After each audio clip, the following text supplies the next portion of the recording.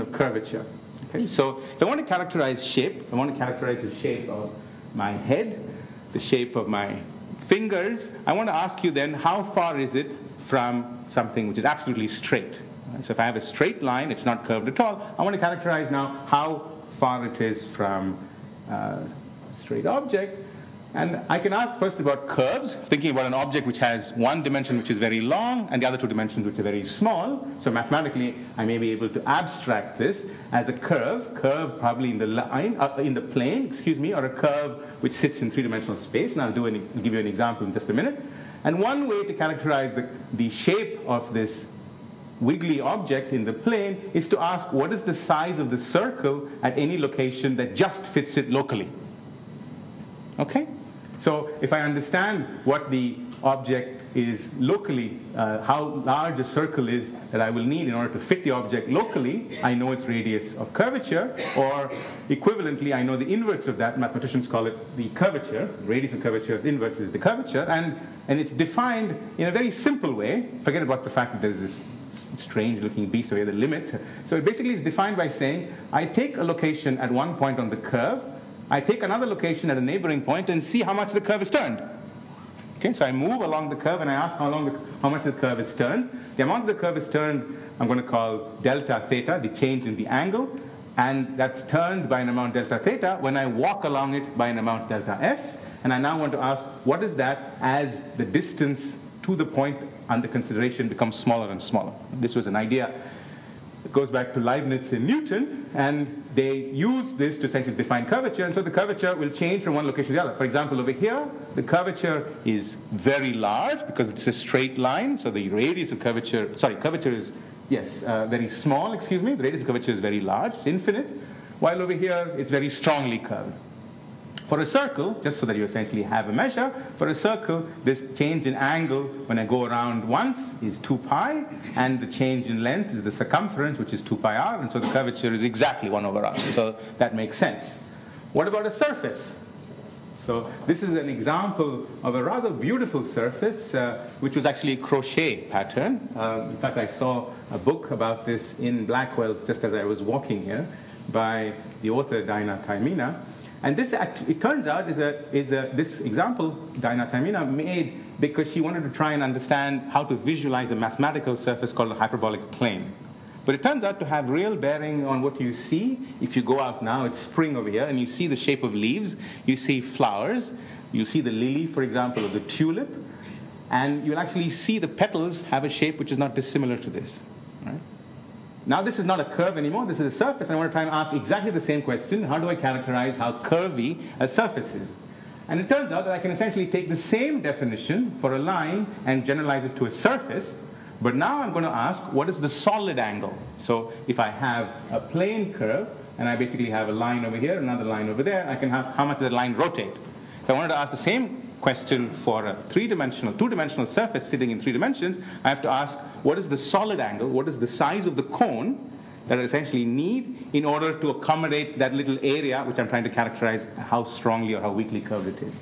And so there is a quantity called the Gauss curvature, named after a very famous German mathematician, Carl Friedrich Gauss, and defined a perfect analogy with this formula as the limit when the change in the area goes to 0, when the area is going to 0, of the solid angle divided by the area. And again, for those of you who have a little bit of a difficulty trying to understand that, let me just think about a billiard ball. If I have a billiard ball, then the solid angle, which is the analog of the angle for a circle, the solid angle for a sphere is 4 pi, and the area of the sphere is 4 pi r squared. And so the Gauss curvature is essentially, in this definition, 1 over r squared, and it's a positive quantity. So a sphere is positively curved. It's positively curved because the surface is falling away. If I draw a normal to a sphere, the surface is falling away from that normal in all directions. On the other hand, that's not always true for all surfaces. For example, over here, for a flat sheet, if I have the normal to the surface is not changing at all as I move away from that point. And so for this object, the radius of curvature goes to infinity, and the Gauss curvature goes to 0. So it's flat. Okay? So one would like to try and ask, Oh, I forgot to say something. These measures of curvature, they are intrinsic. They're intrinsic in that they don't really depend on where you are outside. They simply depend on what the shape of the surface is locally or the shape of the curve is locally. So if I were an ant and I was sitting on this surface and moving around, I would be able to measure this. And if I was an ant and I was sitting around over here, and I would be moving around and ask, well, what is my orientation relative to my neighbor? I would immediately know what the curvature is by just staying inside the surface. There are other measures of curvature which actually depend on where you are relative to the environment. Okay? And that leads me to essentially asking how one might quantify the nature of shape, which is the mathematics of shape, is quantified in terms of the geometry of surfaces. And leads me to this second. So I told you already about this Gauss curvature, which is a very simple generalization of the curvature of a curve in the plane to surfaces. There's another object called the mean curvature, and let me try and understand that or explain that to you by looking at 3 different examples. So this I just told you about. This is a flat sheet. I told you about this, which is a sphere. Gauss curvature is positive because the surface is falling away from any point, falling away from the normal in any direction that you move away from. This is a potato chip. Okay, so if I have a potato chip, what happens to the potato chip?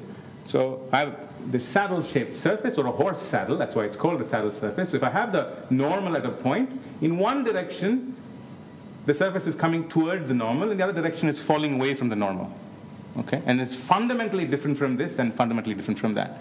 And for that reason, this object actually has what is called negative Gauss curvature, because in one direction it's curving away, in another direction it's curving towards.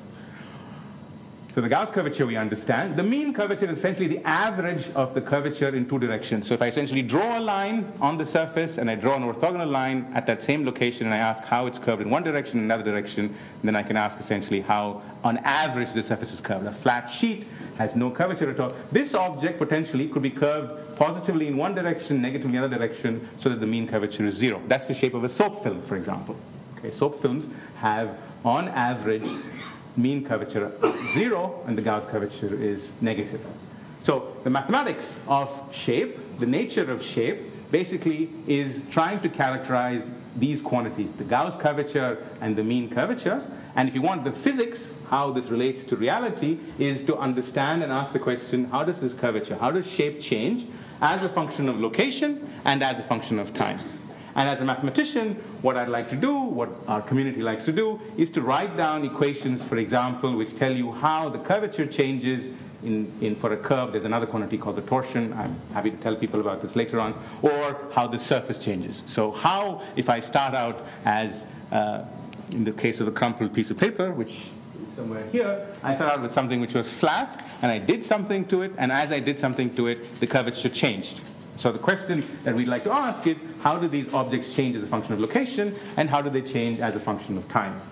And in order to do that, we have to essentially use ideas from physics, we have to use ideas from engineering, we have to use notions and experiments from biology, and I'd like to spend the next 15, 20 minutes on understanding how, once we've been able to describe the shape, how can we understand how to prescribe the shape? How can I tell you what the laws are that essentially allow you to change shape? And if you're an engineer, how can I control it? That's the dream. If I was thinking about the nature of shape, I want to now switch to the shape of nature.